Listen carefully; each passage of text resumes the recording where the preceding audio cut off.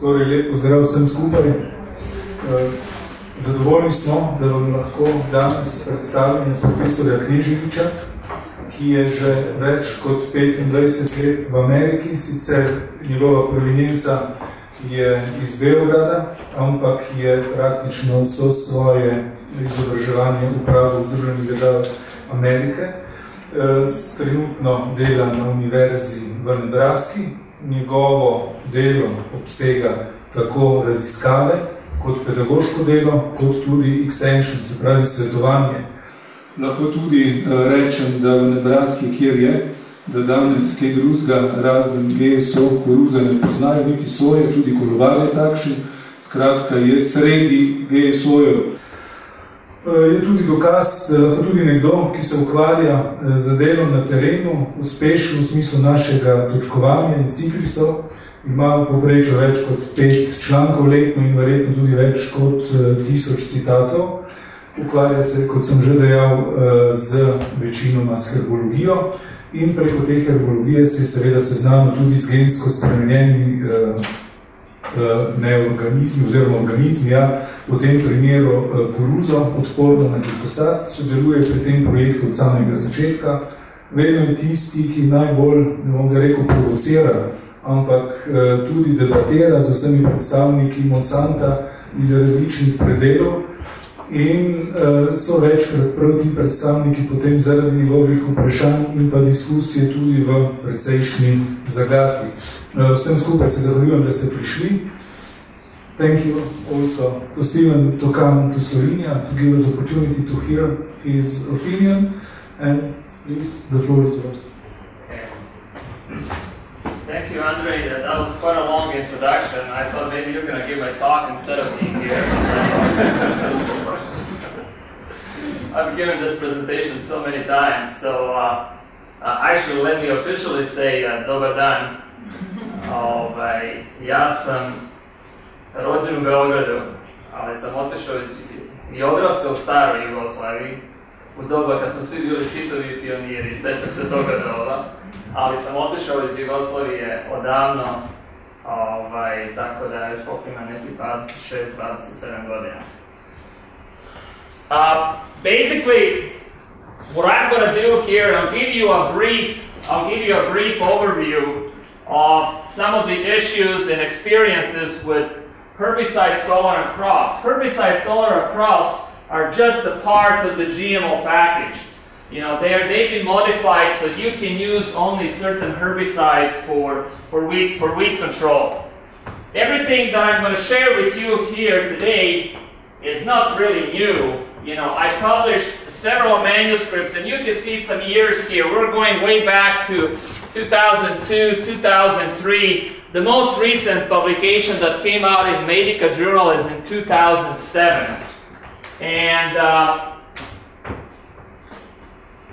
a lot of information here is my own experience, because in Nebraska, I'm working in research and in extension, and I don't know whether I should say we're pretty fortunate in the United States with our system. You know, the scientists have a chance to work closely with the producers. So as part of my job and my extension activities, I do have a chance to see what are the problems that the farmers have there literally on a daily basis. In my institute, the farmer will bring his tractor with a sprayer and leave it outside, and he has boots on it and everything. He's going to walk into my office. He just got a question to ask. So this is just to show you how the American system works, you know, how the extension works.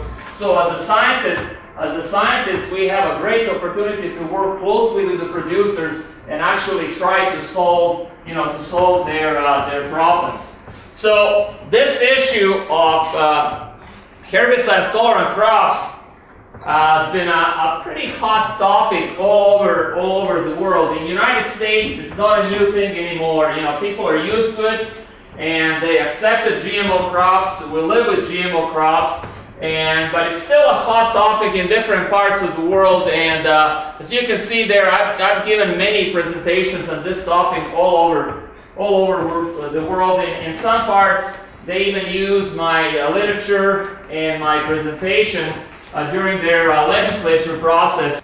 And if anybody is interested in reading some of this literature, I have my business cards here. If you type Steve Knezovich, University of Nebraska on Google, you'll find me. You'll get probably about a couple hundred hits or so. You can always drop me an email and I can send you a PDF file of my presentation. Speaking of GMO crops, and this is again a picture from United States. They are generally accepted in US. We have herbicide-tolerant soybeans. That's what HT stands for. Herbicide-tolerant soybeans in the United States is pretty much planted over, I would say, 95% of soybean acres. In US, we grow about 80 to 85 million acres of soybeans. So 95% of that is a herbicide-tolerant soybean, which is primarily Roundup Ready soybeans. We have some Liberty Link soybeans, but this is all primarily Roundup Ready. If you look more on some of the other crops, in this slide, actually, it's not quite up to date. You know, it goes up to 2006. The Roundup Ready corn is not even on this slide, but it will be. Right now, it will be probably somewhere like this green line. So this BT cotton and Roundup Ready / BT corn is about on the same level. Basically, what I'm trying to show with this slide is that we're having a steady increase in the adoption of GMO crops in United States. So what else is out there when it comes down to GMO crops? You've seen Roundup Ready soybean is number 1. Roundup Ready cotton will be number 2. That's in about 60% of acres. Roundup Ready corn or Liberty Link corn / BT corn, which is for insect resistance. That would be like number 3 in some parts. We have Roundup Ready canola or Liberty Link canola or rapeseed. So that's all on the agronomic side. And basically, the way the corporations work in the United States, especially Monsanto, they do have a Roundup Ready genes. They want to make as much money as possible. That's the name of the game. So basically, what they're doing, they'll come to you and they'll say, okay, you have good hybrids and everything. We'll give you this Roundup Ready gene and we'll put it in all of your hybrids. In return, you're going to pay me for that. You're not going to pay me just once. You're going to pay every year. Every time you sell your seed with my gene in it, you have to pay for the tech fee. And that's basically the name of the game. So here we are now. They're putting Roundup Ready genes, or trying to put Roundup Ready gene into all kinds of crops over there. So we have Roundup Ready alfalfa. It was released in 2005. It was a slow sale, and then they had it in 2006. And then alfalfa is an open pollinated species. The pollen can move with the wind, with the air, and so forth, with the insects. These bees, bumblebees, and whatever, they'll come and play on these plants, and they'll fly a mile or 2 away or whatever, and land and carry the pollen on their wings and their legs and whatever. So there were some issues that Roundup Ready gene was shown in organically grown alfalfa and in organically and conventional alfalfa, non-GMO alfalfa. So if you're an organic producer and you're selling organic soybean on the world market for a premium price, and all of a sudden your customers from Europe or from Japan or whatever find traces of Roundup Ready gene in their organic alfalfa, hey, that's not organic alpha anymore. So, make a long story short, because of the issue with pollen, the USDA, which is the United States Department of Agriculture, put a stop on Roundup Ready alfalfa. So, and then the next example is Roundup Ready turf. Americans like to play golf, and Tiger Woods and all those guys, and the golf is a big business. They spend a lot of money on maintaining golf courses.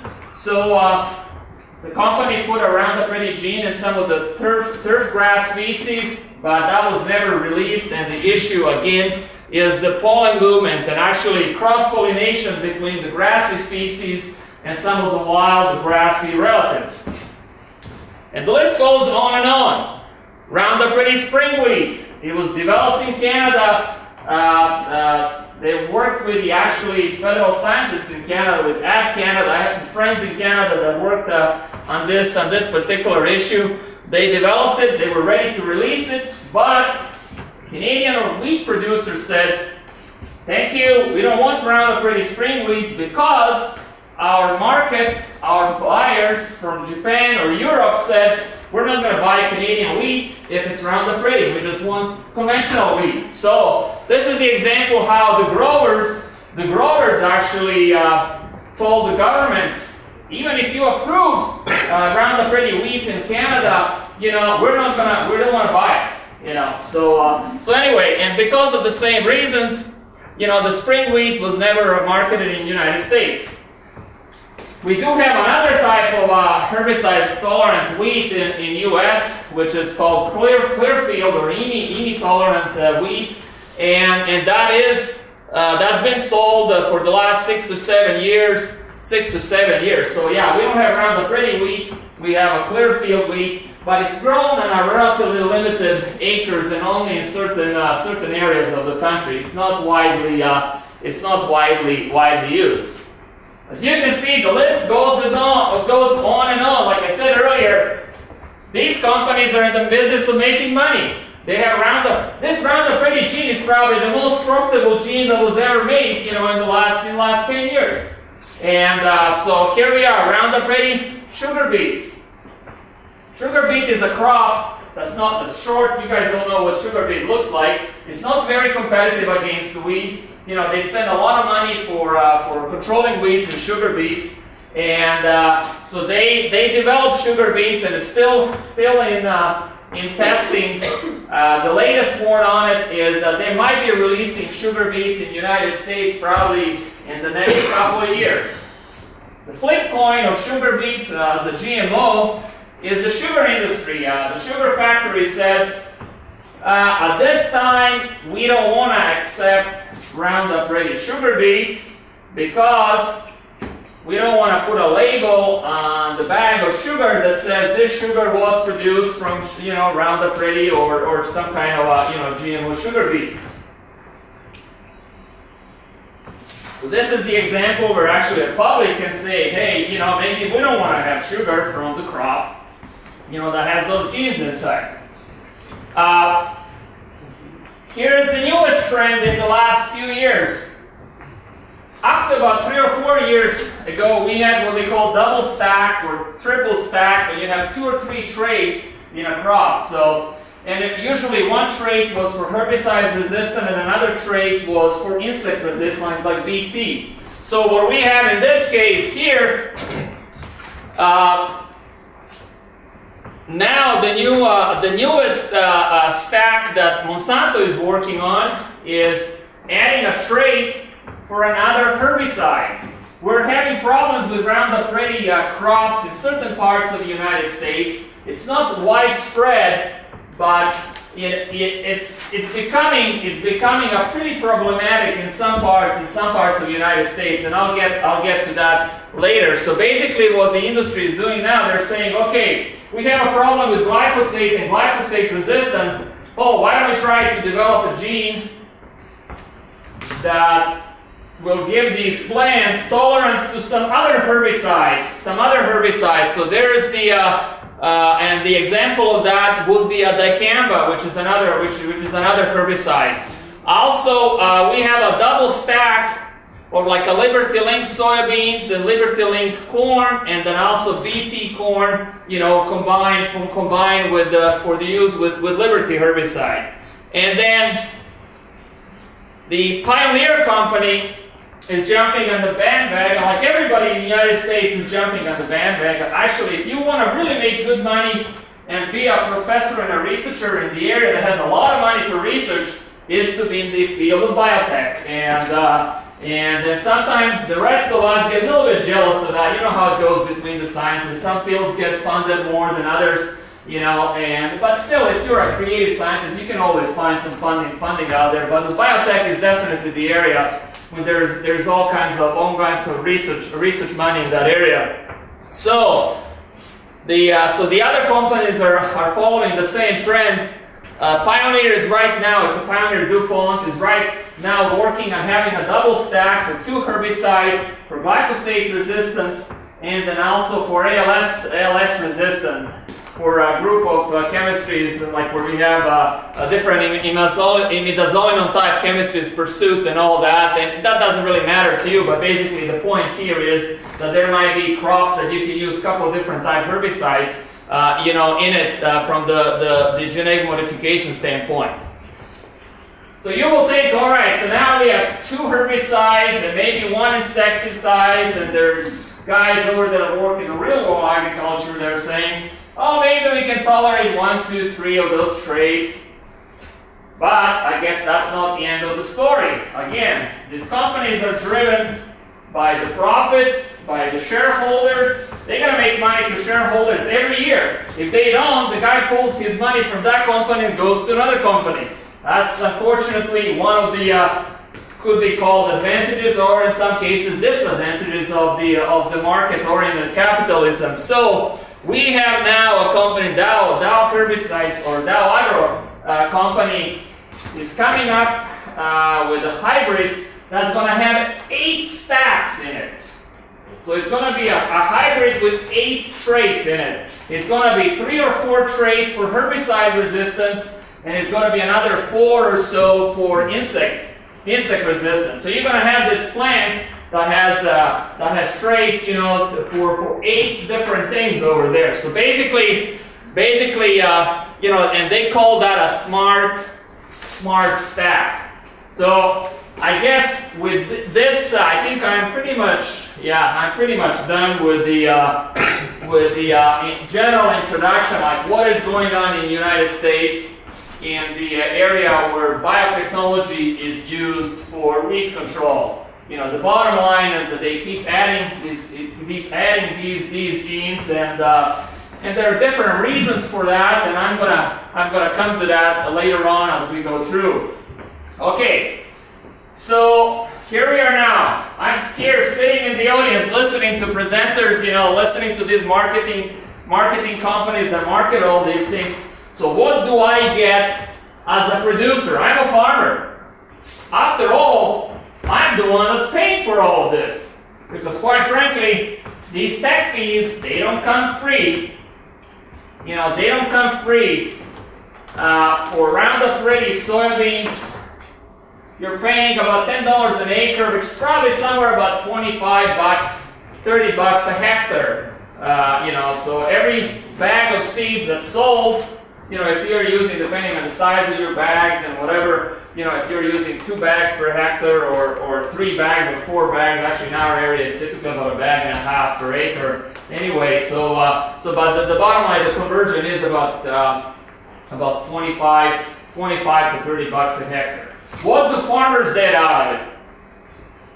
These are some of the definite benefits of herbicide-tolerant crops, and these are actually some of the reasons why a lot of farmers went for this technology. Roundup doesn't cause any physical injuries on the plants, like what we have with some other post-emerge type herbicides. So you can spray a Roundup or different types of glyphosate. Glyphosate is the active ingredient inside Roundup on just about any growth stage from the time of crop emergence to about a flowering stage or so. So there's definitely an increased margin of crop safety. Roundup is also non-selective herbicide. It doesn't have any residual activity. You can literally spray today and come back tomorrow and plant your crop while your weeds are dying or so. So basically, there's no any issues with the recropping and all that, and it also has a pretty good activity on all kinds of perennial issues. So basically, with this I covered both the point 2 and point 3, and then this technology, it's really simple to use. In the United States, in Nebraska, at least I can speak for my state, average farm size is about 1,800 acres. That's about 800 hectares, something like that. It's about 800 hectares is an average farm size. There are guys that are smaller, but there are also guys that are bigger. So if you have, you know, 2,000-3,000 acres, or 2,000-3,000 hectares, and you have to go out and you have like a field, and the fields are big. You know, you can have fields that are easily about 300, 400, 500 acres, individual fields. And you have to go out and you spray these herbicides, you know, within a day or two, or if it gets rain, you have to wait longer and whatever. You know, with some other herbicides, there might be some issues.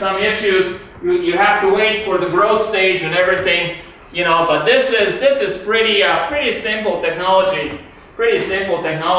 And I think the number 4 is probably one of the main reasons why this technology was that well accepted in the United States.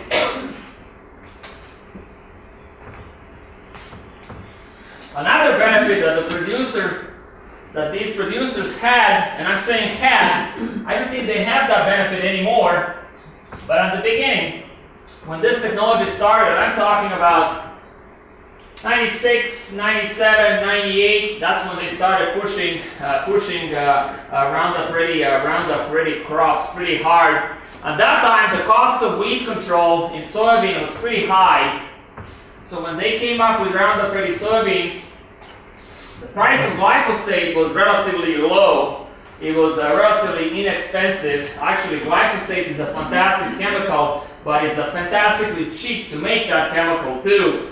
You know, so originally, if you look in the 95, 96, at that time, you know, as a farmer, instead of spending $100 per hectare, all of a sudden your cost of weed control is down to 20 bucks a hectare or so. So obviously, you know, farmers are like us. We have to watch how, unfortunately, you know, we all have to work for a living and support our families and everything. So the farmers are watching how much money they're spending and everything. So this is another reason why actually they went for Roundup Ready crops, because at that time, you know, they were easy to use and they were relatively inexpensive. However, in 2002, a patent for glyphosate expired, and everybody can make glyphosates nowadays. A lot of that stuff comes out of China, out of India, down in South America, and then created a high demand for it, so the prices of glyphosate started slowly creeping up, and basically last year the price of glyphosate doubled. This year the price of glyphosate stayed about the same like last year, but they increased the tech fee. So when you look at the tech fee, when you look at the price of glyphosate and everything, so here we are now back to that, you know, $80 per acre. So I'm saying right now, you know, the farmers don't really have that much benefit of planting these crops. So I'm trying to paint you a picture here, guys, why United States farmers, you know, accepted all this technology. And then at that time, we had issues with atrazine resistance. United States still uses atrazine. I heard that you guys are still using atrazine here in Slovenia. You don't or not? You don't. Okay, you don't. All right.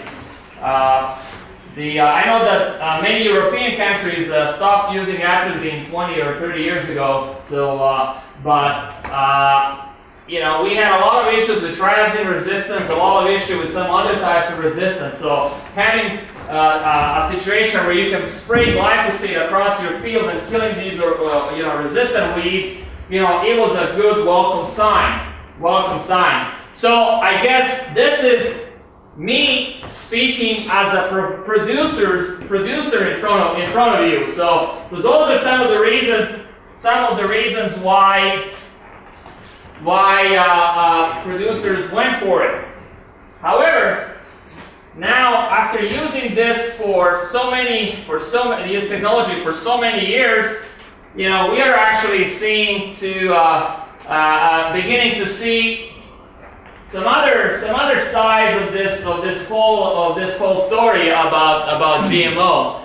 You know, the producers, like I said, they're paying a tech fee every year. This is not a one-time deal.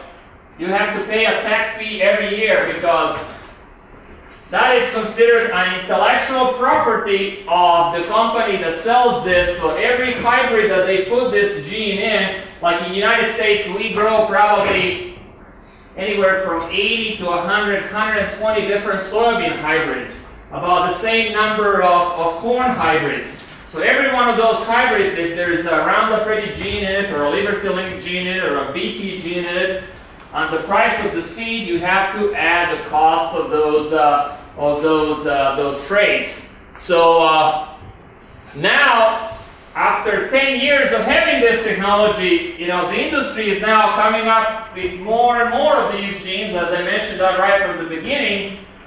So if you want to buy a corn with the 8 stacks in it, you have to pay for each one of those 8 stacks.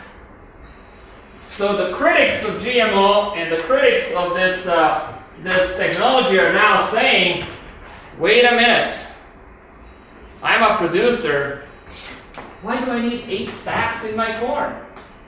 You know, and some guys are saying, oh, you need 8 stacks if you have 8 problems in your field. And the guy said, I don't have 8 problems in my field, I don't want to pay for 8 stacks.